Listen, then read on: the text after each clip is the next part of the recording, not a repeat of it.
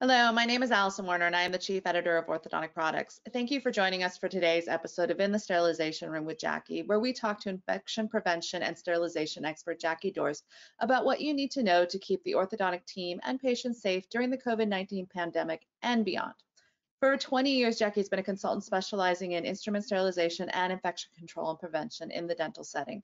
She has degrees in microbiology and dental hygiene and has been a featured speaker at the American Dental Association and the American Association of Orthodontists. Hi, Jackie. Good to be back with Hi, you. hi, Allison. We may have to change your introduction on I that know. because I heard 20 years experience, and Oh, I'm hesitant to admit it, but I'm really coming up on 30 years of oh experience wow. with it. So we may have to add a decade to that introduction We with will it. add a decade. Yeah, and it has been a privilege and an honor to serve the orthodontic profession for those 3 decades with it. Yeah. It's been a two-way street. Mhm. I bring my microbiology and my engineering type background and dental hygiene Mhm. to instrument sterilization and infection control and OSHA, but I also learn from the ortho teams. Yeah. All of the information that I share comes through experience, and orthodontists and orthodontic teams, they are so creative and ingenious. If they encounter a problem, they can make it find or create the solution to it. And even during the COVID-19 pandemic, and as we've reopened offices, I've Mhm. seen some ingenious solutions to challenges Yeah. coming from the orthodontic office of how can we provide safe care with this aerosol disease transmission. So Yeah. we focused on in a lot of different areas of Mhm. safety for the Mhm. team and the patients. Yeah. In all of our, what are we up to, the 25th or the 26th episode of In the We might be on Sterilization Room? 26 at this point. Yeah, Lost count. yeah. But yeah, well, today we're going to talk about kind of a perennial issue for orthodontic practices. This is, whether or not you're in a Ongoing, pandemic yeah. or not. So we're going to talk about instrument maintenance because we've talked about cassettes and sterilization when we did kind of our 4-part series on remodeling the dinosaur orthodontic practice. But I wanted to talk today about what do practices need to do in terms of ongoing maintenance of all those instruments? Well, when we do a sterilization remodel, and convert an office to say cassettes with it, very Mhm. often we have to order new instruments to put into those cassettes because they need to replace some of the older instruments. And once you buy instruments, they don't last forever. Right. It's a huge financial investment, and we'd like to think that all of those distal end cutters and ligature cutters are going to function for the next 20 years, but Mm. they don't.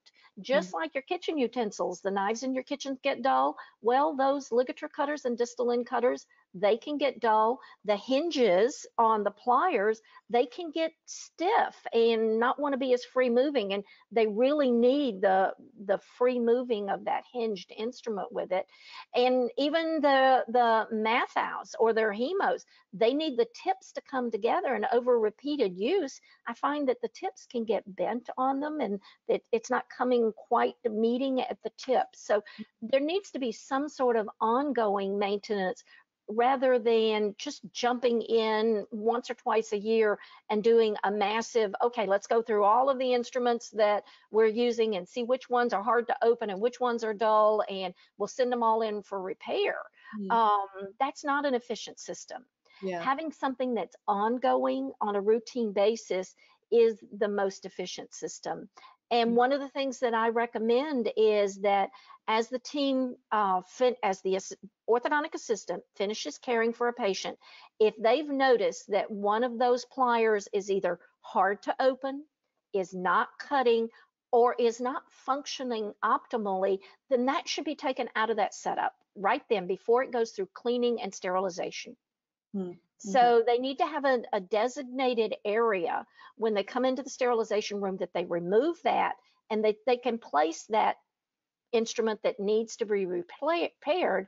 And if they're using cassettes, because remember, if once you have instruments in a cassette, then once that cassette is closed and locked, those instruments go through the cleaning and the sterilization, and Mhm. it would come right back to the next assistant with the damaged instrument if you don't replace that one that needs to repair. So one of the things that I recommend is as they close their cassette, they take out that instrument that does need to be repaired, go into the sterilization room.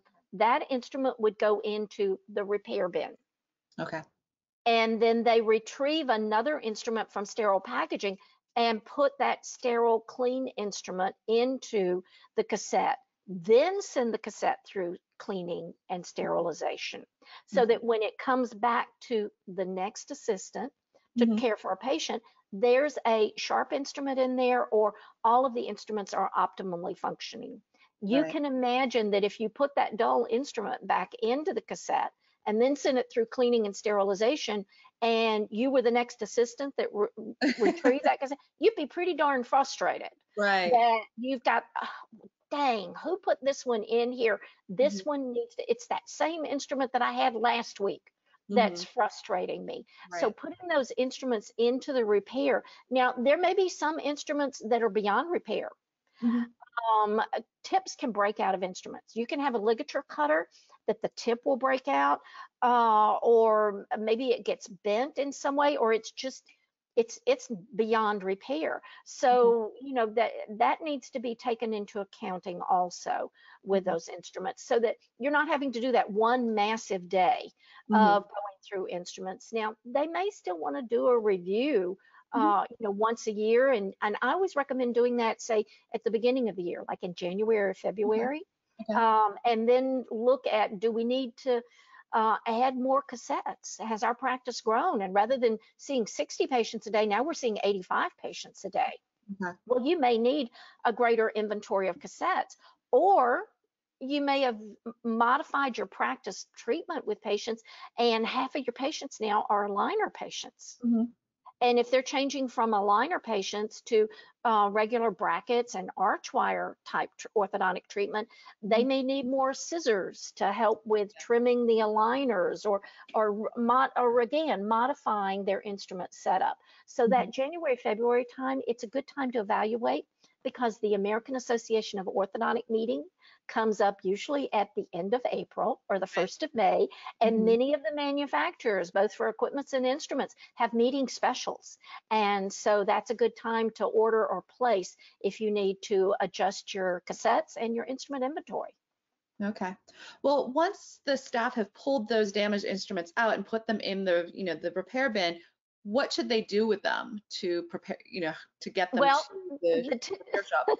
you're exactly right. The temptation is to pull that instrument out, and now it's dirty and it's yucky. We've put it in the Yeah. repair bin. That I think you've got a photo of the dirty area in the sterilization room, and you see that upper cabinet that has a red light in it. That designates the contaminated side of the sterilization room. And when that cabinet door is opened, then you'll see we've put 2 plastic tubs or bins or trays in there, and one is labeled repair. So that instrument that needs sharpening or needs to be repaired, it would go in the repair bin. And then we have another bin there that is labeled beyond repair. So if the tip's broken out, it would go. But none of these instruments can be returned for sharpening or for replacement if it's a damaged instrument until it's sterilized. Oh, okay. So the instruments are going to have to be taken out, and to label them, I would recommend taking a piece of autoclave tape and make like a tag that goes around the handle, and then you can take a permanent high temperature Sharpie that's autoclave and write on there what's wrong with it. Tips don't meet, hinge stiff or sticky, whatever identifies it, or dull. If it's just dull, then it needs sharpening. But if you write on there, otherwise somebody else, another assistant might take that out and go, looks fine to me. I'll put it back in a cassette. Okay. Maybe this was a mistake. I'll put it back into a cassette. So it does need to be labeled. Then once it's labeled, cleaned, then it can go into a pouch. And with the pouch, it'll be sterilized.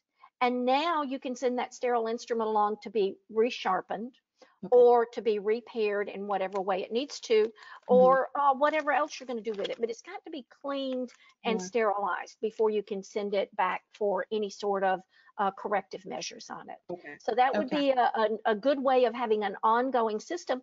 And you can see how once a month All of Mhm. those damaged instruments that need to be repaired can be packaged up and sent back to, if you use a sharpening service from either the company that you buy your instruments from or one of the sharpening services, then all Mhm. those instruments are sterile, ready to go into a shipping package and be sent off.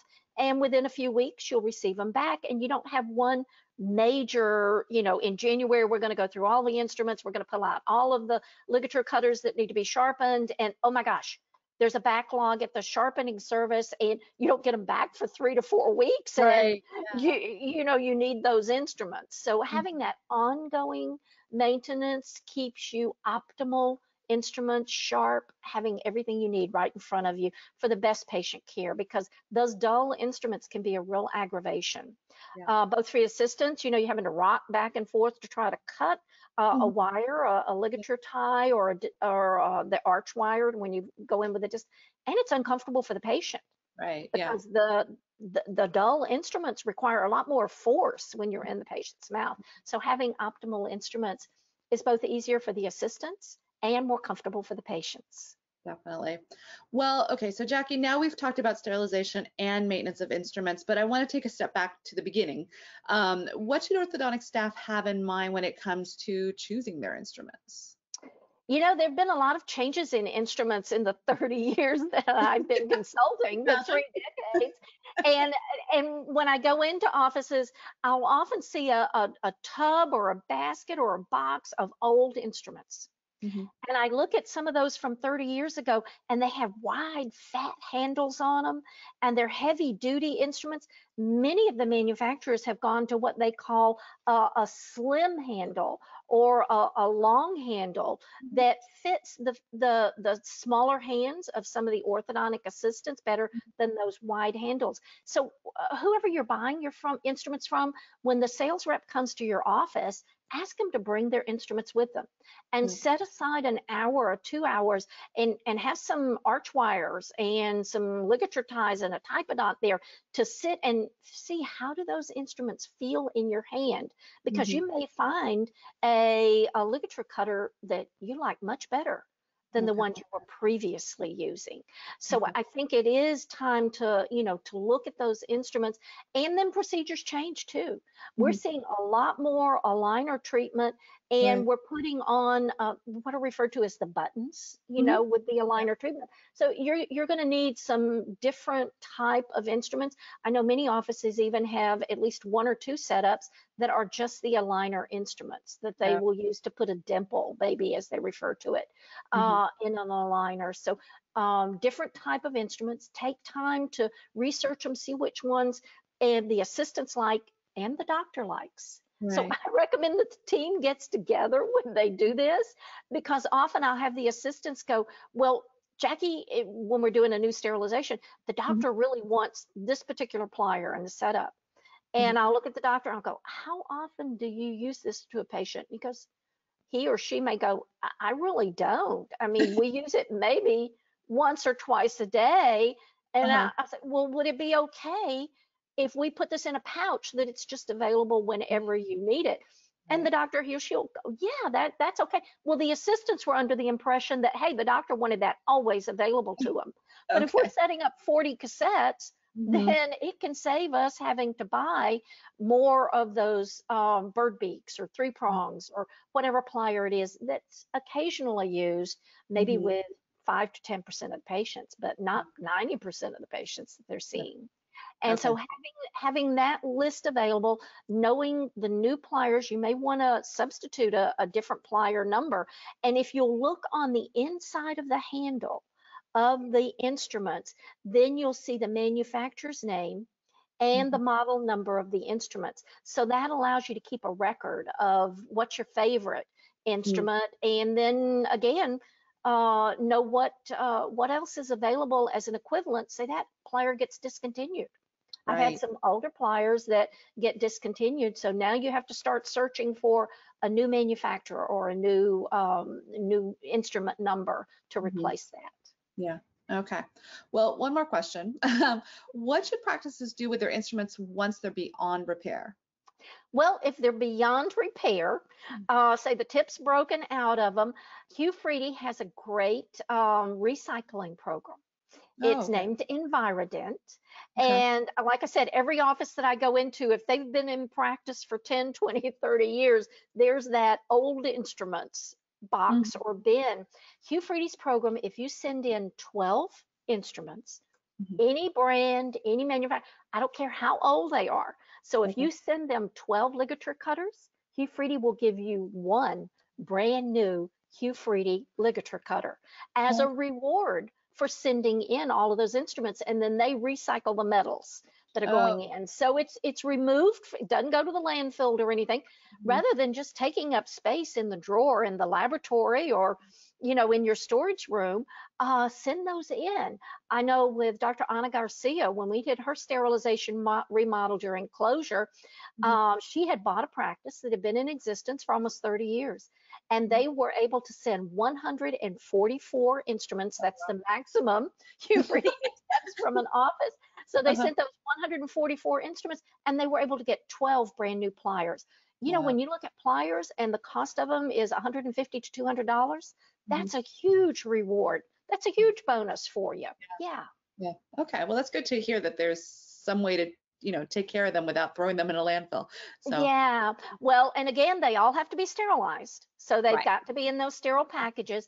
And you go and register on the Hugh Freedy website, and then they just send you a shipping label, Mhm. and you get a box, and all of those go back to Hugh Freedy, and you get your free bonus new plier for those. So great, great reward system to replace Yeah. it. Now, at the same time, I would highly encourage that every office create a master list of the instruments with Okay. the manufacturer's name, the type of instrument, say which Weingart do you like. Some offices like a real thin, slim tip on their Weingart. And so Mhm. you need that instrument number. And then you're able to print that out at any time. So when we start resuming and having live meetings again, Mhm. the AAO is supposed to be in Boston this year, and hopefully we'll all be able to go to the exhibit hall Mhm. and see instruments there. Well, you could print that list out. The doctor can take it with them and say, okay, my team told me that we need to order 10 ligature cutters, and Mhm. this is the type that we want to order. And so you're getting exactly what you need rather than just, oh, well, this looks good. Yeah. I'll go ahead and order this for the team, Right. because we all have preferences. What fits your hand, what gets back in those tight areas in the patient's mouth. We want Mhm. optimal instruments for the best care of each orthodontic patient. Definitely. Well, I think this is great information for our viewers, Jackie. So thank you so much. And we will be back next week for the next episode of In the Sterilization Room with Jackie. In the meantime, to catch up on past episodes or to check out the latest orthodontic industry news, visit our website at orthodonticproductsonline.com. Until next time, take care and be safe. Thanks, Allison. Thanks.